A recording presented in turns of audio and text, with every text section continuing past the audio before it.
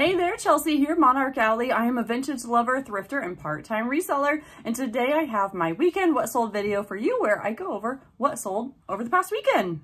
I work full-time and have 2 kids, so I do this part-time, but I'm actually really happy with the sales that I had over the weekend, specifically on eBay, but we will get to that. I use List Perfectly, which is a cross-listing Chrome extension, and it helps me to get my listings to Poshmark, Mercari, Facebook Marketplace, and eBay, and it's brought me a lot of success, I have to say it. If you are interested in upping your game and trying out cross-listing, I highly recommend List Perfectly, and I do have an affiliate link below that'll give you a 30% off discount. If during this video you hear general household chaos, well, it's because I'm actually making this video while my husband is cooking dinner and the kids are running around. So yeah, let's hope that it goes well. So as many have stated, sales have been a little slow all around. So I decided to run some promotions in my eBay store and Facebook Marketplace store, and Facebook Marketplace was completely dead. Spoilers, I have no sales from Facebook Marketplace, and I really haven't had any in a long time. So I am doing something wrong. If you have any advice on that, let me know. I used to really rock it on Facebook Marketplace. I still make occasionally a sale, especially when I run a promotion, but just nothing. And what's also frustrating is that I have not been able to cross-list on Facebook Marketplace. It just gives me an error. I don't even remember what it says, but I can't figure out what the solution is. It has been several days being unable to cross-list to Facebook Marketplace, so maybe that has something to do with this not making sales over there thing. I don't know, but I ran a 20% off promotion over there. Nothing. I ran a 20% off sale also on eBay and got a ton of attention on my items. So let's jump into it. The first item that I have to share is a Hannah Anderson kids t-shirt. It's a Viking surfing t-shirt. So cool. This shirt sold for $12 on eBay, and the buyer did pay for shipping as well, which is nice. After eBay fees, I make about $9.50.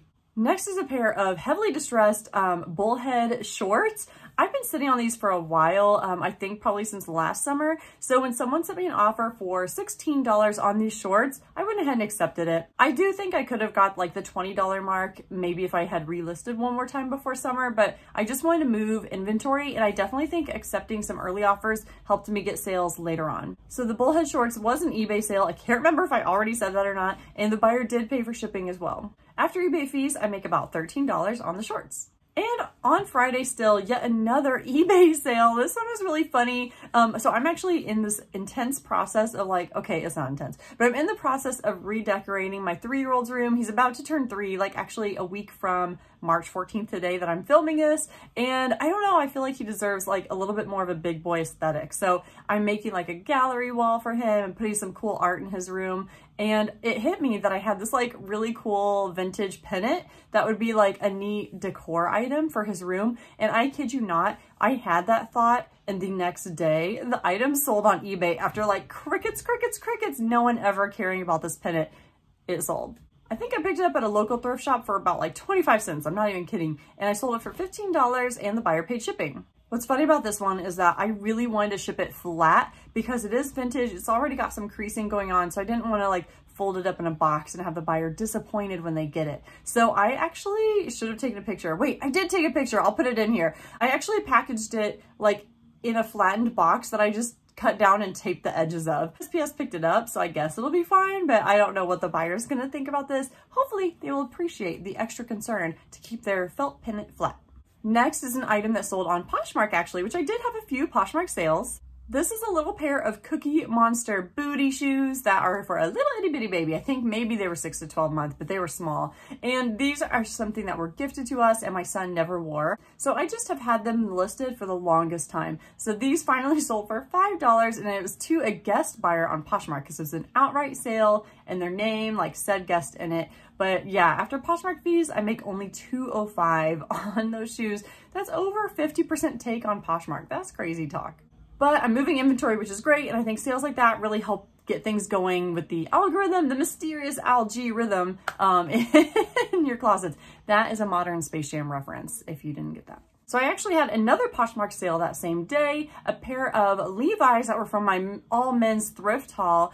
These were a less popular style. I kind of got them to experiment with them. They weren't vintage Levi's or anything like that, but these gray Levi's, they sold for $20. Now I did send an offer to Liker, so Poshmark took their fee, but then also I had to pay for that shipping discount that I offered. These sold for $20 and I made $13.32. I've been talking about it for weeks, but I think I'm finally ready to do an update on my men's thrift haul. So make sure to subscribe today, watch that men's only thrift haul, and then pretty soon you'll get to see a video of how those items actually performed. Kind of an experiment for me to just really test out a new category and see what sells.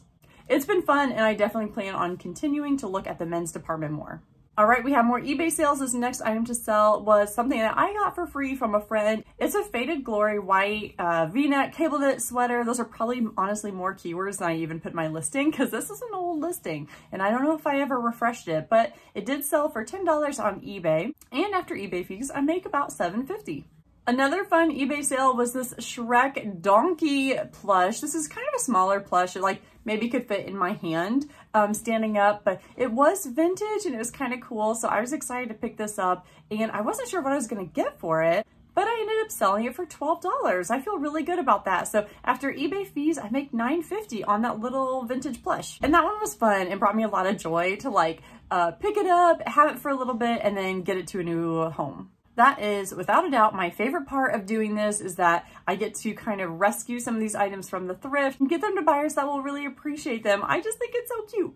The next sale is a pair of cut from the cloth jeans. I think these were an offer that someone sent to me. Yes. So someone sent an offer for $15 on these jeans and I was going to counter, but honestly, the price difference from where I had it listed to what they offered was so close that I just felt like I should accept. So, I went ahead and accepted. I just don't want to play that game of like bargaining for an extra dollar or two. It wasn't worth it to me. I want to make the sale because these have been sitting a bit. And like I said, we got to stir up that algorithm a little bit. So these cut from the cloth jeans sold for $15 and after Poshmark fees, I make $12. I can't remember if these jeans were given to me or if I thrifted them. I will say I got several pairs of cut from the cloth jeans from a friend who has given me a good amount of free inventory over the years. And so these may have been hers or I may have picked them up because I remembered selling them in the past. What I will say about this brand of jeans is that they sell okay for me, or they used to do better, but they sell okay for me, but I wouldn't spend too much money on these jeans. It seems like the average selling rate is around that $15 to $20 mark. Hey friends, sorry for a change in angle. I was editing this video and realized that I missed a sale. So I wanted to pop in this polo, wait, was it Polo Ralph Lauren? Oh no, now I'm forgetting. But this awesome thermal sweatshirt that honestly was so comfy, I thought about keeping. This sold also on eBay for $20. After eBay fees, I make about $17 and yet again, the buyer did pay for shipping. Shipping was about $1.50 more than I expected it to be, so really my profits are a little lower, but I paid about $4 for the sweatshirt, so I'm all good. My final sale was actually made on MonarchAlley, and it's a pair of Eddie Bauer flannel-lined women's khakis. They looked so cozy and warm. I was super tempted to keep them, but I didn't. I flipped them. I wanted to get a little bit more for these because it's a good brand and they were flannel lined. But again, someone sent me a reasonable offer that I just couldn't refuse. So these sold for $17. After MonarchAlley fees, I made $14.51. And I think throughout this what sold, I was saying the buyer paid shipping, the buyer paid shipping. For every single listing, the buyer did pay for shipping, so that did not come out of my profits. And that's just how I choose to, I guess, run my business. I don't generally offer free shipping. Every once in a while, I'll do it if like it just makes sense, particularly for media mail or for items that like the MonarchAlley shipping labels just seems obnoxiously high, which happens sometimes. Then I'll just like work that estimated shipping cost into my price. But my biggest fear is that I'll like accept some offer to get things moving and forget that I offered free shipping. So I'm really working to be consistent in my listings, and I do charge shipping. I try to keep it reasonable. Sometimes I undercharge shipping by $1 or $2 to make it like an enticing shipping rate, like a not too steep shipping rate. And then I just kind of eat that cost and like work it into my pricing structure. I would be super curious to hear what you do if you offer free shipping for people or if you charge for shipping and what that looks like for you. Another interesting thing is about I made all those eBay sales and I was just assuming that this was from my 20% off promotion that I was running, and I had the promotion ending March 13th. So typically in the days before the promotion ends is when I see an uptick in sales, which is always so exciting. However, when I go back and look at my promotion in my eBay stats, it says that I only made one sale through the promotion. So I really don't understand what that means. I need to go through and look at that because I made several sales over the weekend. I don't know if running the promotion gave me extra visibility, but why wouldn't the people get the 20% off? Like, I'm kind of confused about what that means. So if you have any insight to that as to how do you make a sale on eBay while running a promotion that isn't like your discount, I'm not sure how that worked out. I'm not mad about it by any means, but that's what I was kind of like chalking my success up to. In fact, I was kind of chatting on Instagram with Becky Park on Poshmark. She was saying the same thing, like she had a promotion in, she's getting all these eBay sales. But when I look at my stats, it says I made one $12 sale through the promotion. And I can't even figure out how to know which sale that was because my brain is not working. It's quite the Monday. So anyway, if you have info on that too, I really appreciate it. So friends, that is what I have for you today. I really appreciate your time. I know I teased it in last week's video, but work is picking up for me so much. I have not been able to do the thrift haul that I really want to do. So I'm really hoping that this week I'm taking a couple days off while the kids are on spring break.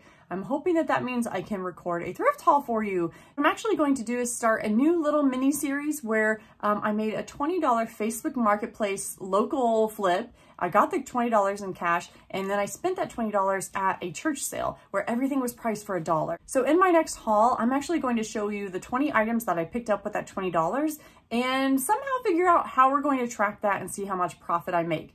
I don't know if I just want to track those items selling or if I want to see how quickly I can get to like $1,000.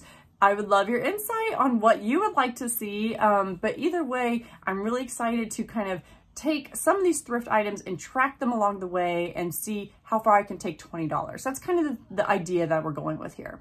Drop a comment below. Let me know what kind of video series you would like to see. And hey, we'll see if we can make it happen. All right, I'll see you in the next one, friends. Bye.